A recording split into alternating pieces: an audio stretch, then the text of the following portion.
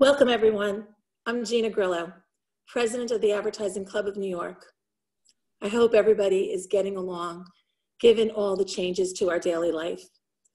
But please be assured that the Advertising Club and the Andy Awards are committed to keeping our community together and keeping us all connected, even while we're distanced. We have literally transformed the club into a virtual clubhouse, providing our members online resources to help navigate these times. Today's webinar is a collaboration with Perksy, a corporate member who came to us with a content idea that was both thoughtful and timely. They see the club as a platform and as a community to tap into, and we hope that this conversation sparks more collaborations with our members. And this is so exciting. We have a lot of people tuning in, close to 500, so let's get to the content. It is my pleasure to introduce Nadia Masri, founder and CEO, and Jamie Pete, Senior Vice President of Client Partnerships at Perksy. Thank you so much, Gina. We're so excited to be here today. Hey, everyone. Thank you for tuning in and joining us. My name is Nadia. I'm the founder and CEO of a company called Perksy, based here in New York. And I guess technically based out of my apartment right now. I'm sure you're all in a very similar position. Perksy is a next-gen consumer insights platform. We power real-time research with everyday consumers with a focus on Millennial and Gen Z, which we're going to be talking about today. And we do that through a mobile app. So we help brands better understand their audiences, conduct research in real time, with everything from ad testing, pack and concept testing, testing out new creative, doing consumer research.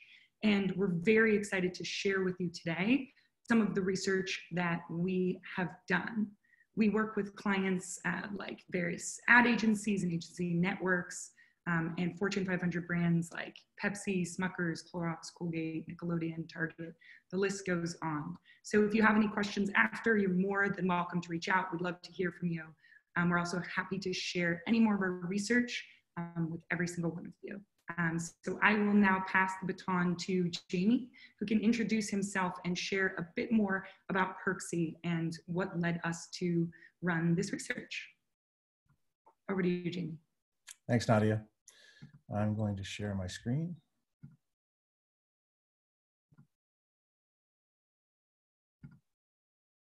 Great. So we were really excited about this partnership opportunity with Ad Club. We think that we're uniquely positioned to get Millennial and Gen Z feedback, having solved a lot of long-standing engagement issues in the market research world. Response rates have been declining for a long time, and really we took a fresh look at how to do things and have addressed a lot of these issues, such as shorter surveys, more engaging process and engaging content,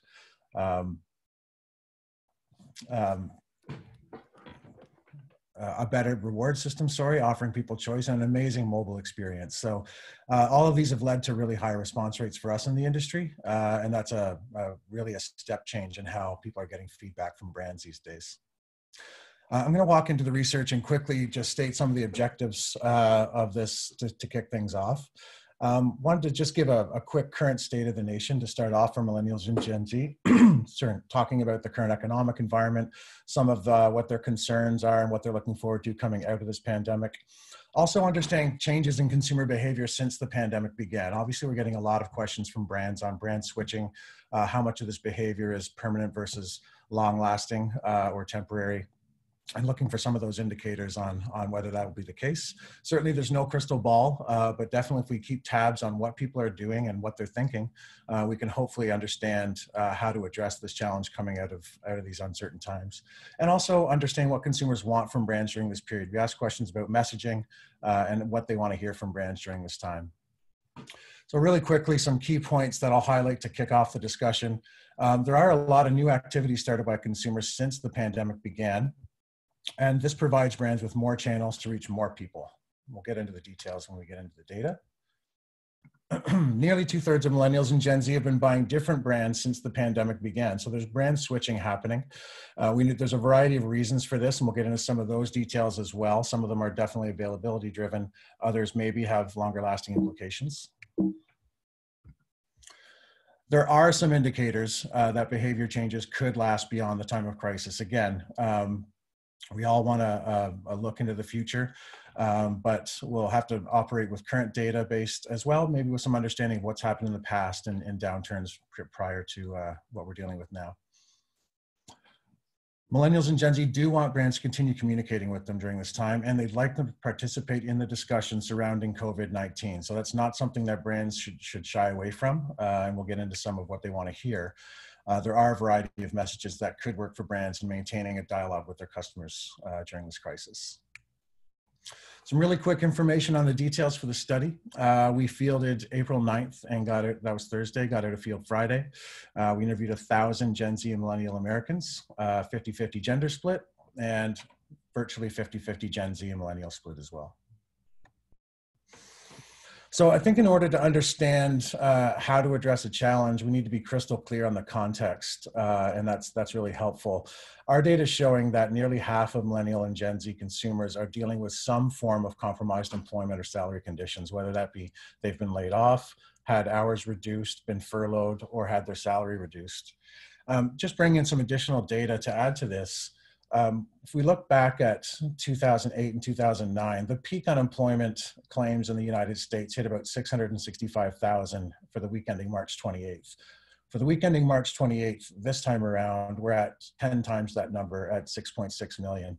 And it's really, I think, important to understand what people are going through and as a result, what types of activities, behaviors, attitudes will change during a time like this. One of the first questions we asked was what people are concerned about after this has passed. Economic concerns definitely lead the way there. So I've netted a number of the responses throughout. So you'll see a dark bar around the net value. So that's a net of economic recovery, my favorite business is reopening, finding a new job, keeping my job. So every time you see that dark bar, it's a net of the responses immediately under it. Tried to color code that to make it more clear. And that'll be a pattern you'll see throughout the deck today. In addition to these economic concerns, there are social concerns that people have with reconnecting with friends and family, reestablishing a work routine, and also some serious concerns with at least half of people saying, well, what if this comes back or a new pandemic starting? And then to round things out, there are personal finances, of course, savings are being depleted during this time. People are incurring debts during these times. And I don't think we've seen the peak impact of that happening either. There is a skew towards millennials for concerns around repaying debt. Obviously, they're at a later stage in life and probably have more debt and more potential dependence to support. On the flip side, what are people most looking forward to? Socializing again and seeing their friends and family and colleagues leads the way, 84% saying one of those desires. This kind of leads right into the entertainment aspect as well, because these are all social activities such as eating out at restaurants, going to movies, going to concerts, attending professional sports venues. After that, we've got just a more general, please let me get out of my house. I'd like to go for a walk or a hike and just stop. I don't want to keep on worrying. So I don't want to worry about my loved ones or myself in terms of catching the disease. And just general stress activities. And I'd like to move my physical activity back outside the home to where I usually do it. So what are the types of things that people have started since the pandemic? So we asked a few questions, started doing more of, and what do you think you'll continue? I'm going to focus on the new activities here. Recreational is definitely one way that people are really trying to occupy their time. So I'm sure we've all seen news around the increased gaming. Playing new video games is 46% of people saying that they've started doing that, as well as board games, playing cards and puzzles. There's also social activities such as an increase in video chatting with friends and family, as well as posting on new social media platforms. So again, maybe some different channels or more channels to reach more people as more people enter these areas during these times for brands to get a hold of them.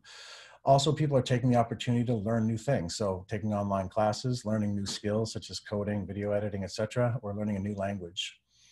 And definitely exercise has moved indoors. So we're seeing Peloton do really, really well, having trouble keeping up with supply there or demand, as well as just generally, it's very hard to get a hold of exercise equipment. So a lot of people trying to stay fit in a new environment.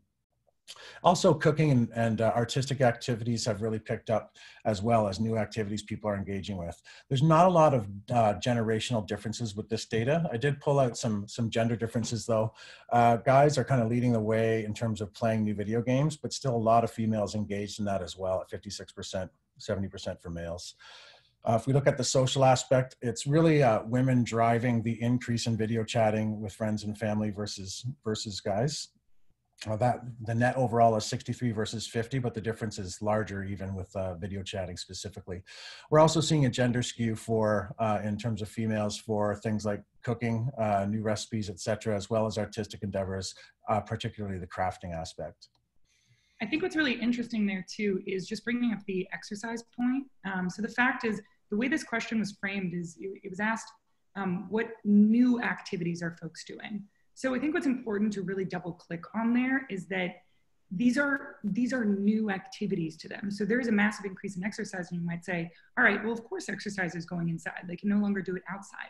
But these are new activities that they're engaging in. I think people are focused on these things a little bit more, which I think might speak to some desire to not just keep oneself entertained, but also there's this trend of self-betterment that's going around during this time. I know for myself, although this sounds incredibly cheesy, I too was like, I'm going to start painting and I'm going to learn the violin. These are things that I decided to do in the spare time that I have. Thanks, Nadia. We're also seeing that the pandemic has really been a catalyst for people experimenting with different brands. And again, there's a number of reasons for this, but we're seeing nearly 2/3 of millennials and Gen Z saying that they're buying some different brands or many different brands during these times. And availability, of course, is a key driver of that. So people saying I'm buying whatever is available when I shop, my normal brands are out of stock, what I normally buy online isn't available. But also there is increased exposure to a new set of brands for people. So people are browsing more options online. They're buying things online that they didn't used to buy before and completely new products that they didn't used to buy. So this is the kind of thing that may impact longer term behavior as well, which is not simply an availability reason for switching. Also from a cost and value perspective, so buying brands that are less expensive or buying more store brands, we can kind of see what's happened in the past year to help give us some glimpse into what might continue, and at least to understand it. Particularly in each given category will be really interesting to see what your target consumers are doing, the degree to which they've done this, what the value proposition is for them longer term, etc. But after the last recession, retailers really focused on store brands to offer consumers a cheaper price. And many consumers kept buying these brands long after recovery. So Target's Cat and Jack line is a good example, reaching $2 billion in sales, as well as Amazon having more than 80 in-house brands themselves across a variety of categories at this point, and the fact that they're doing well. Finally, sorry, go ahead.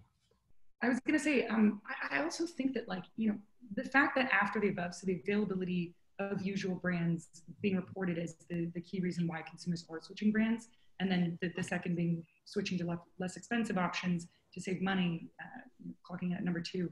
I think aside from that, like, consumers have reported that there is the fact that they're exploring some of these new options is an opportunity for brands and marketers to really think about product trial during this time, really incentivizing it.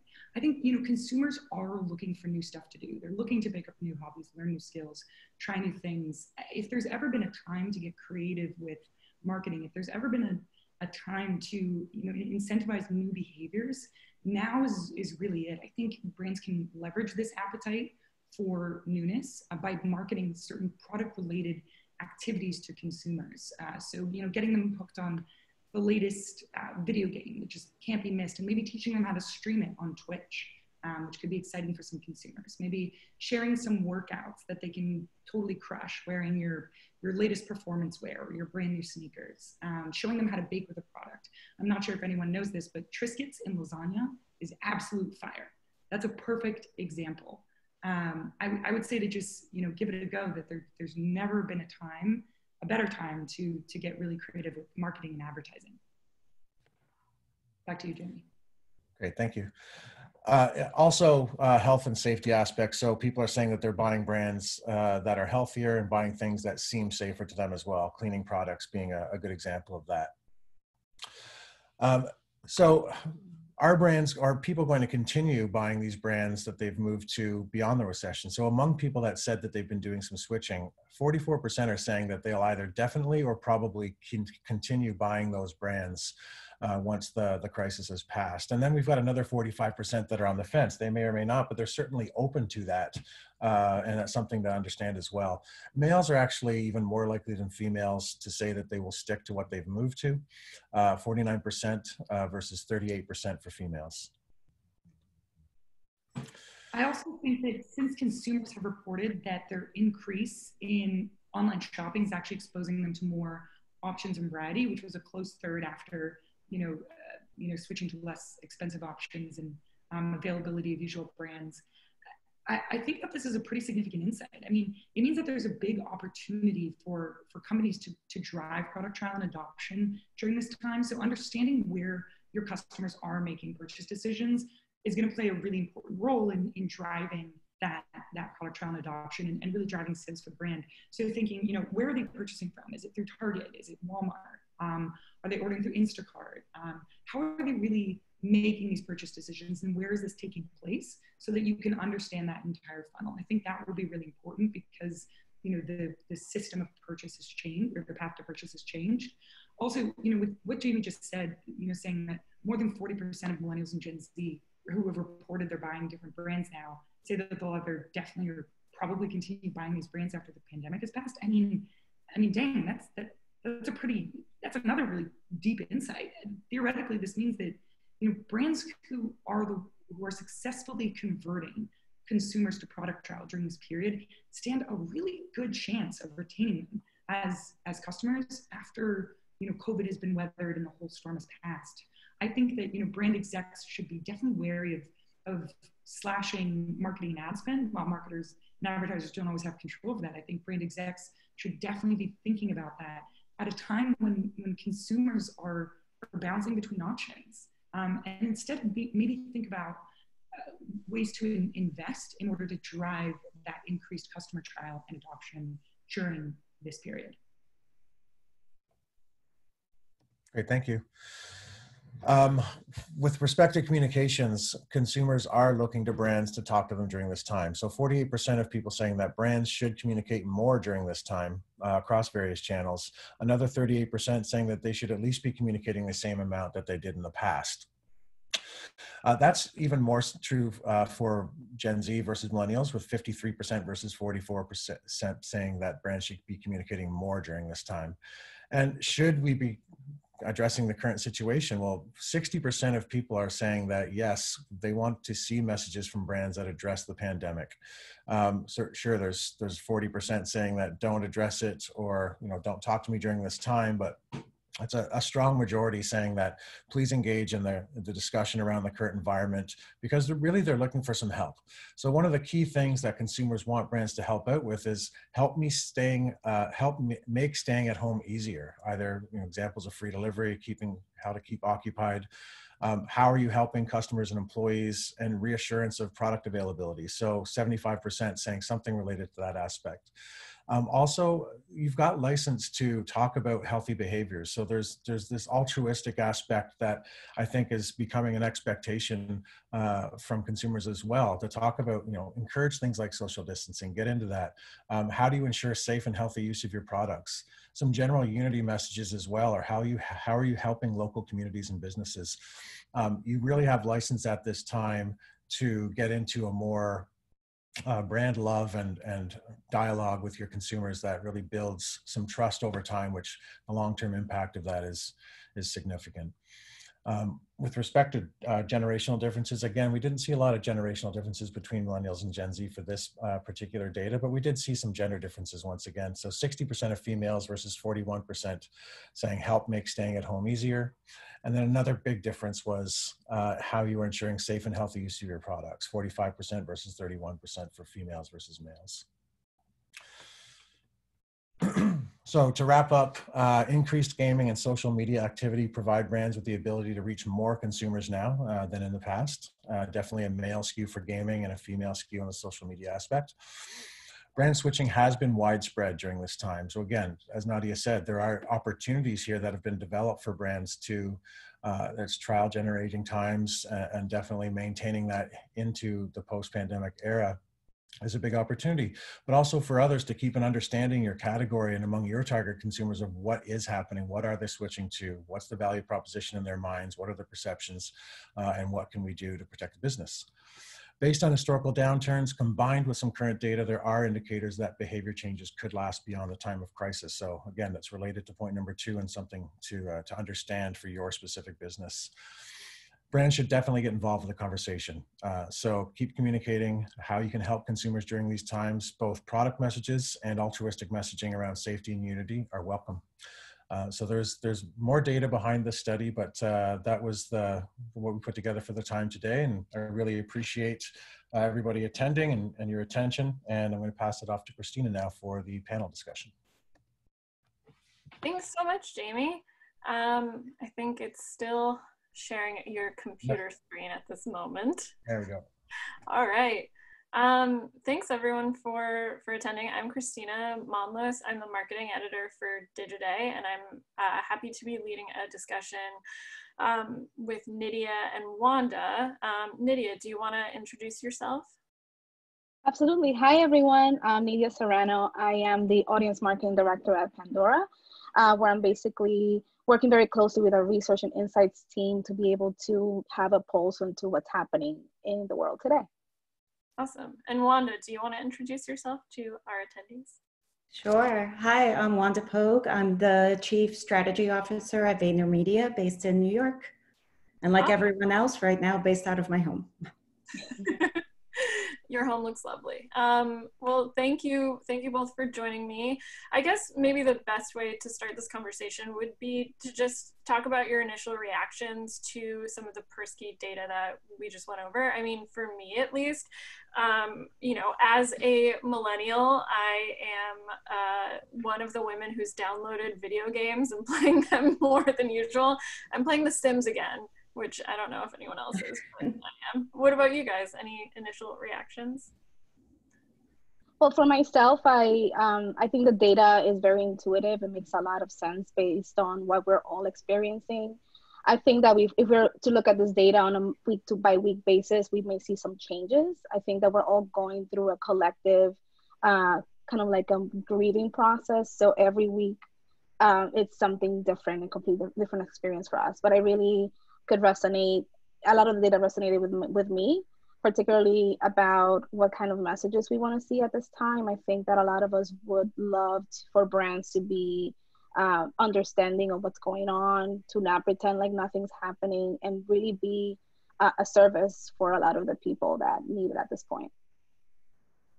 Yeah, I fully agree. I think a lot of us felt very intuitive. As not a millennial, but a parent of 2 Gen Zers, you know, I see a lot of the behavior that was kind of shared in the data as well. I think that there were some things that were a little surprising, you know, the 48% of people that, you know, want brands to reach out and communicate with them. I thought that that was actually higher than what I was, you know, would have expected, because I think a lot of us believe that maybe there's some fatigue because so many brands have actually started messaging during this time. Love the fact that the data kind of reinforced, you know, the way that brands should be communicating, you know, by supporting, showing empathy, understanding, you know, kind of being there for them. So that directive I thought was also really helpful, so that marketers know not just to not go dark, but, you know, what types of messages they can actually put into market that would be the most relevant right now. And then I think the other thing, you know, for me and for all of us to kind of be mindful of is that while the numbers are very similar for Gen Z and Millennial, these are 2 very different generations. So while their needs may seem the same on the surface, I think it's important to understand that there's many life stages between these 2 generations, and the way that, you know, that things manifest may be very different, and the behaviors. So the numbers may be the same, but the behaviors and the actions that they are taking may be a little bit different. So I think we just need to be mindful of that. Yeah, absolutely. At some point, we have to get past using millennials as a synonym for just young people, because it's not exactly at this point. So is there an example of a marketer that has been able to respond to this crisis in their marketing that, you know, you think is a good example of, you know, being able to, you know, say something about what's going on and also, you know, not be dark during this time? I personally see a lot of marketers taking an amazing approach when it comes to the current crisis. We see a group of marketers that are taking more of a, we're taking care of our customers kind of messaging, or we have the products that you need and we have them available for you. We also see a lot of people taking the approach of, you know, we're giving back and definitely taking care of the community. So there are some really great examples. I really love what the did in terms of putting a new face on Real Beauty and saluting the healthcare workers. I thought that that was something that was very thoughtful. And I think that the brands that do it best are those who are utilizing their current, you know, their existing strategy and expanding it to be relevant and being useful during this time, as opposed to a brand that is doing something completely out of the norm. And it sometimes appears as a little inauthentic when you do that. Other brands that I really connect with are those who are definitely putting themselves out there. I really love the AT&T example. Recently, they decided to give away 3 months free of service to nurses and physicians, and that's something that, you know, it's very relevant to their business, but it's also very charitable. So lots of brands doing great things out there. Yeah.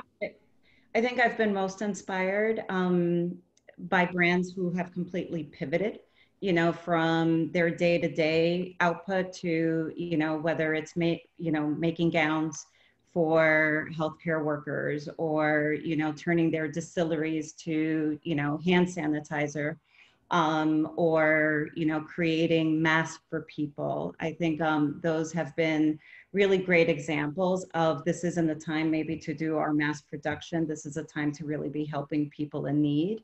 And I think that consumers will reward brands that take actions like that. You know, I think when this is all done, you know, and maybe it won't be all done, but I think a lot of people will look back and ask, what did you do during this time? And what was your role during this time?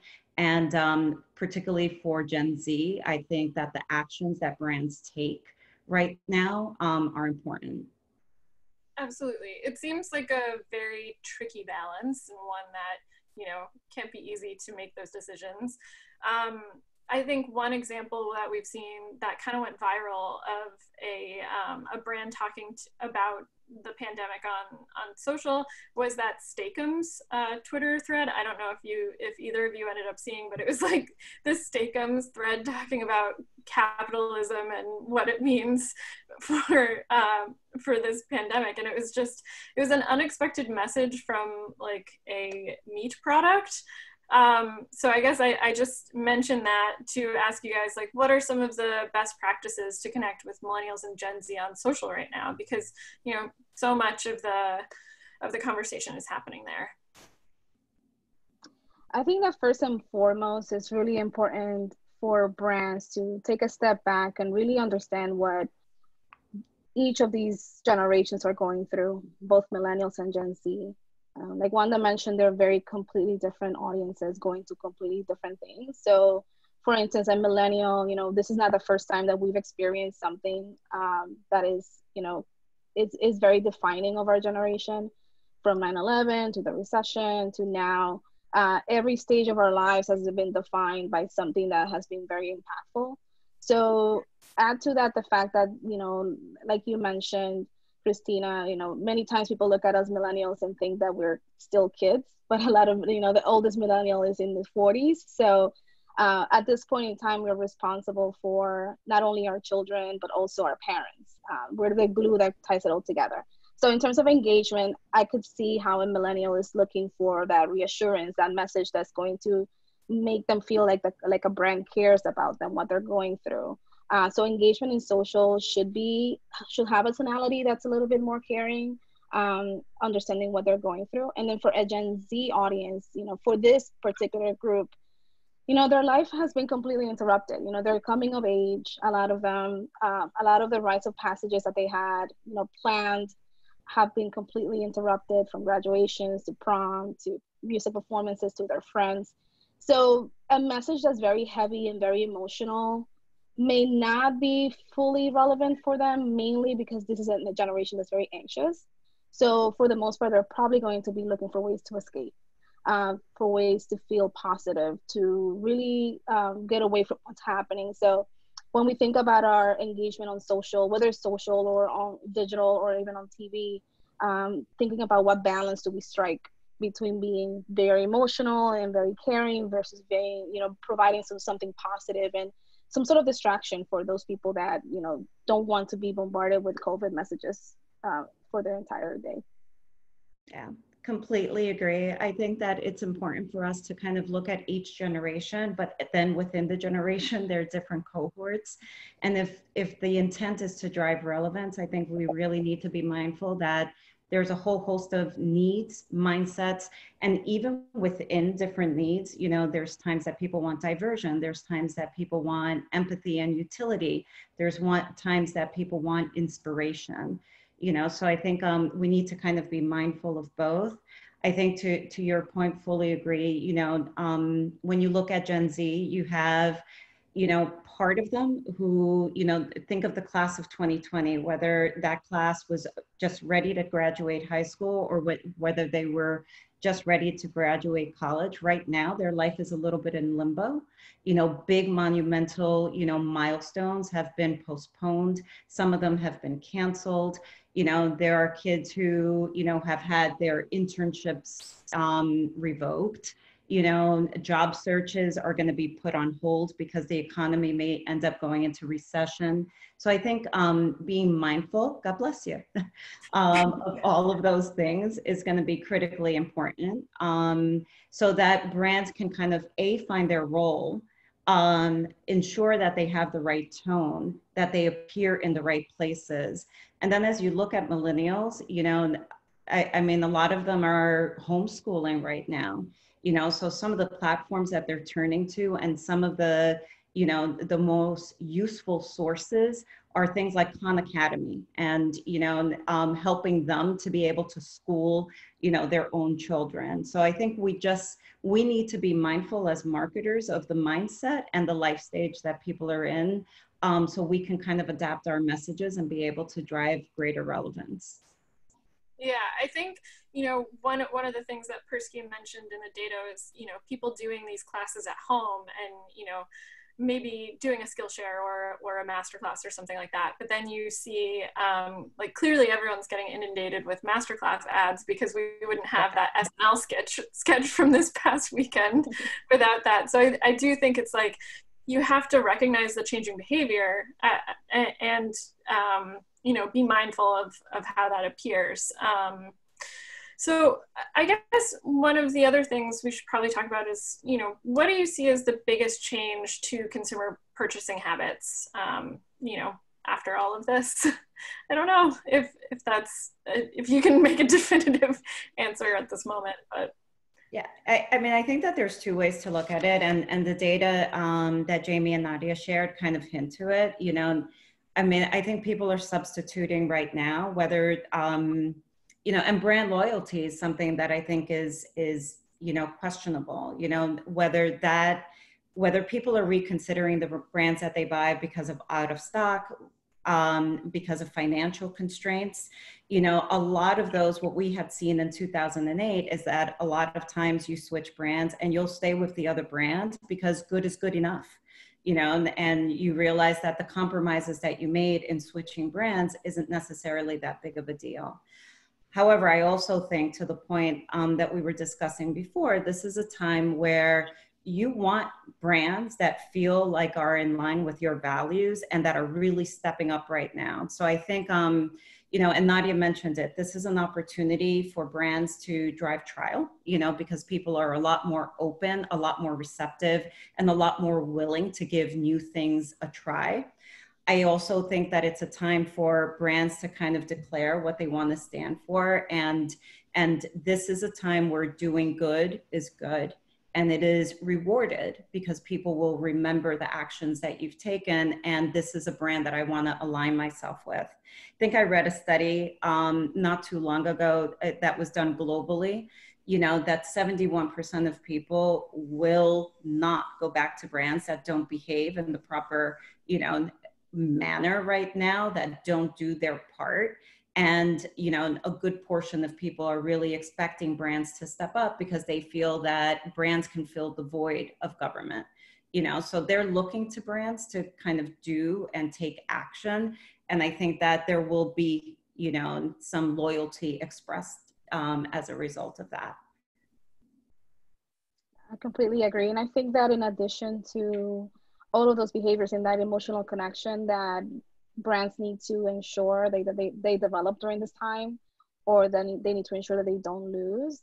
A lot of the behavior shifts are going to happen as a result of this little bit of a trial that's taking place right now with consumers. So similar to how they're trying different brands, they're also trying behaviors that might have not been very natural for them. So I'm the exception. I'm an online shopaholic, but for some people that's not the case. So they're leaning on these types of, whether it's online shopping or curbside pickup, because of the need. And as a result, they're going to start getting used to that. And that's going to be more of an expectation for them moving forward. There are other behaviors such as, you know, consuming less or really appreciating the value of what you have. So we certainly see consumers, for the fact that they're trying more products today, they're going to be a little bit more, have higher expectations of brands for what they're offering. Yeah. I think the other thing, Christina, to be mindful of is that the same way that there were stages, you know, to lockdown and sheltering in place, I think that there are going to be stages to, you know, whether you say, you know, the lift of the lockdown or, you know, getting back out there, I think that there are going to be stages to that as well. You know, so I think we'll see like some anxiety in the beginning and a desire to kind of safeguard. So the same surge that we saw, like when we went into lockdown of hand sanitizers, gloves, masks, I think people are going to try to safeguard, you know, so we'll see some consumer behavior there. And I think as we move forward, there will also be a sense of preparedness, you know, a desire for preparedness, you know, and how prepared am I going to be for the next pandemic? Because there's a feeling that this is not one and done, you know, that I need to make sure my, you know, broadband, you know, that I have all of the things I need to be able to work from home, that the comfort of my home is what I need it to be if, you know, the next time that I have to spend, you know, 4 weeks at home. So I think it's important for us to kind of look at it in stages, you know, and I think it's easier for brands to be then able to play a credible role within each of those stages. I think I might have seen somewhere that, you know, we've exited the toilet paper hoarding phase and now we're hoarding hair dyes and products. So we're all seeing the change. So yeah, I really agree with this. You know, we certainly can't predict the future. There are some things that we can foresee, but there are things that are going to definitely surprise us as we go through it. One thing that for a fact I see is this expectation for in-store. The in-store experience is probably going to have to change. You know, people are going to expect a more clean and organized experience, just for the fact that we're not going to automatically go from where we are now to complete normality. There's going to be a transition period of people needing or expecting a certain level of service when they go in store. And I certainly agree with the need to be more prepared. You know, I think that a lot of us were living week by week in terms of our purchases. Now, you know, bulk buying may be something that's done across the board a little bit more than it used to be. Yeah. Okay. And I guess one of the other things we should touch on is like, all right, so there was this period of time where brands were like, no, we're not going to market. We're going to press pause. We need to figure it out. And a bunch of marketers are still in that space right now. You know, they'll probably plan to ramp up again in Q3. But others have been able to respond and, you know, have these messages that touch on what's happening now. But do you guys think there's like too much talk of coronavirus in marketing that's happening in the space right now? No. I mean, I think that was the data point that kind of surprised me the most, because as a marketer, I was like, maybe enough is enough, you know, and people need to hear something different. So the 48% that Nadia and Jamie shared was surprising to me, that so many are willing and open and expecting brands. I think the most important thing, you know, if I were to give advice to any marketers, is listening right now is really imperative and important. You have to listen to consumers and kind of, because the pulse changes, you know, week by week as people are experiencing, you know, whether it's lockdown or moving from lockdown into being able to go out again. I think that community management is critically important in terms of what are consumers telling you that they need, and brands need to really be responsive, you know. But to all the points that were made earlier, you know, it's about how can you be of utility? How can you offer support? How can you help inspire? How can you help people stay motivated? How can you allow people to be creative with their resources? You know, so there's a role, many roles that a brand can play, when to play them, when to push, you know, what the brand offers, all of that needs to be taken into account. And I think that the bullshit meter is super key. You know, brands need to be authentic, and they need to seem like they actually care and that they're not in it just for profit. Absolutely. There needs to be a balance. I think it's all about balance. You know, at some point, the message that you put out this week about you supporting, you know, healthcare workers may not have as much of a longevity. And I think that's fine. You don't want to spend 3 months talking about how you did something great. You know, that's when the authenticity of a message can go down.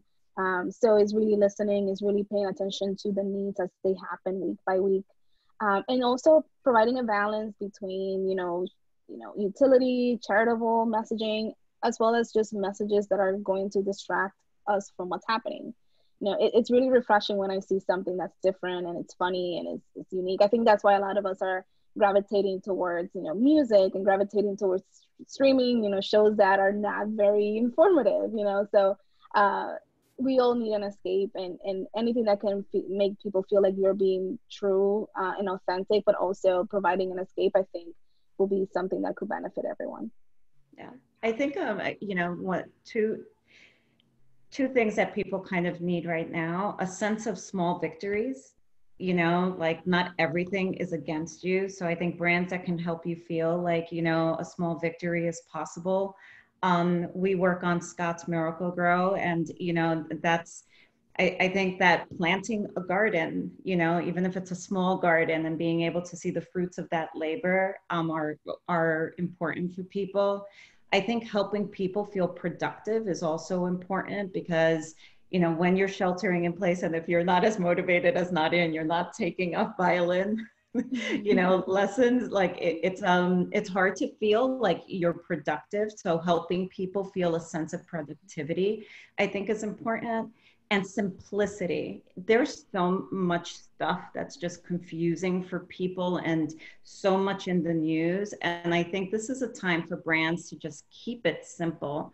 You know, keep your RTBs to yourself, you know, just make it easy for people to purchase, to understand, to process. Got it. Thank you, Wanda and Nidia. Thank you guys so much. I'm going to keep you guys on, but I'm going to invite Jamie and Nadia to come back on if they want to pop on their videos, so that we can answer some of the questions that have come in. I think the first one I want to ask you guys is, there's a question, the future intended switching behavior really stood out in the data for one of our attendees. And so they're wondering, to what degree do you feel loyalty is a factor here from consumers, you know, paying back those brands that were there for them during this time? So, you know, I can start with that, and maybe Jamie can jump in. Thanks, Christina, and loved that panel. I love the idea of the little victories, the small wins. I mean, to be fair, the violin has not lasted that long. So I've learned very quickly that I'm horrendous at it. I basically had this old violin from when I was a kid, and thought I would take it up again, but it's not working too well. But it's the little things, right? The little wins. So to answer this question from, I think I'm pronouncing it, Dane Jensen, I think that loyalty is interesting from the standpoint of, you know, the reason why consumers were saying that they were performing brand switching was primarily due to lack of availability. I think for one, it's very hard to be loyal if you can't access the brands that you want to access. I do think that how a consumer might define brands who were there for them during this time, I think that those who build loyalty now will see customer retention in the future. I know for sure I will. I actually discovered a really interesting insight through one of our studies where we actually discovered that it was very common for consumers to say, what are these brands doing for me? I'm very glad that they're doing things for everyone else, and I'm glad that they're helping healthcare workers, but I'm also struggling because I also got laid off or got my hours reduced or you know, got a salary reduction. What about me? What are these brands doing for me? I think that's a really interesting statement. I think during times of fear, people retreat to what they know, what gives them comfort and stability and some sense of continuity of normal life. So I think the answer to that is I think loyalty is a huge factor during this time, as in loyalty can be built now and will continue to be shown later. I think it will have the reverse for those who had loyalty to other brands prior. Because for the ones that they had prior, if they're like, well, I'm not seeing anything anymore, and I don't think this brand weighed in at all, and this other brand came in with a great product that I like, serves my needs, and really feels like they were there for me, or they talked to me, they communicated with me, they gave me some form of comfort during this time. I think that is where you will see loyalty. Makes sense. One other question that we had come in was about the death of the influencer. There's been a heated debate about whether or not influencers are, you know, needed or not during this time period. In my reporting, I've heard from a couple of influencer agencies that, you know, without brands being able to, you know, work with, you know, top tier talent at this moment, and, you know, in traditional shoots, that, you know, influencers who are accustomed to shooting things in their home are actually something that they might rely more on. But, you know, take that with a grain of salt. It was an influencer agency who was telling me that. So would love to hear what you guys think. Death of influencer or not? I think it really depends on the type of influencer. I definitely am a high influencer consumer and follower. There are some that, you know, have created a career out of being informative. So a lot of that has not changed. But those who have made a career out of, you know, what we call flexing and showing how great your life is, they're definitely struggling, because I think that any message that shows that will come across as inauthentic. I don't think that influencer marketing is dead. I think that it's going to shift, and authenticity, something that has been lost for a very long time. You know, there's always this facade that people put on social media. It's going to shift. People are going to recognize what's real and what's not. Yeah, that makes sense. I was also going to add, what's really interesting is I saw a lot of talk on social media. So there was, you know, I was earlier on in the lockdown, I was noticing some comments, and I just saw people being like, you know, seeing these influencers posting like bikini photos from a vacation they took like maybe 6 months ago. And the comments were just like, no one cares. People are dying. Like, they were really like, these people were just responding in this way. And I think that speaks to what Nidia says in terms of, you know, authenticity. It's just like, you know, everyone's thinking about their health right now and their loved ones and their families and their communities. I think the type of content that some influencers have been putting forth just isn't going to fly anymore. I think people are really starting to think about it during this time and realize what is actually important to me. That has been a trending theme across all the social channels I've seen. Whether or not that persists is a completely different story. I don't know, we'll have to see. Maybe things will go back to normal in 6 months and it'll be back to, you know, cool cool photos from the Seychelles, who knows? But in the interim, I do think that there is some sort of, rejection of some type of, that type of influence. I also think I saw that with Women's Wear Daily posted a ad, like content around the low-rise jeans and how that's the new trend and how to have someone wearing them. And people just went to town on this post on Instagram, just being like, we're coming out of quarantine. Do you know how much we've been snacking? Like, no one's going to be wearing these low-rise jeans. And then people started banding together, and then women started being like, let's all band together and shut down the low-rise jeans trend. So I think I do think it's interesting. I'm going to want to see how it evolves. We also see the rise of new influencers, and influence, the definition of an influencer is shifting. We see broadcasters borrowing from the influencer, YouTuber, production mindset and applying that to the way that they do their work. And there's a lot of skills that they have to learn from that aspect, because there's the digital world and the broadcast world are completely different on how you show up. But we also see musicians, really stepping up and providing experiences for people, and becoming the new influencer. We see creativity being up significantly. Even though we don't want to see your pictures from your latest vacation, we do want to see you partaking on these challenges and dances and things that bring people together. So there's an aspect of social media that in the past used to be more, you were just witnessing social media. Now people are really participating and coming together through a lot of the actions that they take. For sure. Do you guys see TikTok coming of age during this time? I see TikTok becoming more mainstream. You see a lot of the TikTok challenges and behaviors translating to other platforms, and therefore driving more awareness of what's going on. So it's something that's just going to continue to happen. And I think that the success of what happens on TikTok is because of that ability to bring people together. It's not just about you, it's about what everyone is doing. Yeah, I think it's just a great forum for escape, and you see Gen Z, gravitating to it. I think because of that, it's light, it's fun, it's all inclusive. Anyone can participate in it. I think you'll also see, and we're already seeing the rise of it with other generations as well, with a lot more millennials joining the platform. So I think for sure. And brands are experimenting, I think whether they're doing challenges or what have you, I think the time for it is now. For sure. Okay. I'll ask you guys one more question from our attendees, which is, do you think once a brand addresses the issues and supports communities that they'll be able to pivot back to content that their community is craving? Like, is there a threshold before a brand is able to greenlight going back to normal or, having more lighthearted content?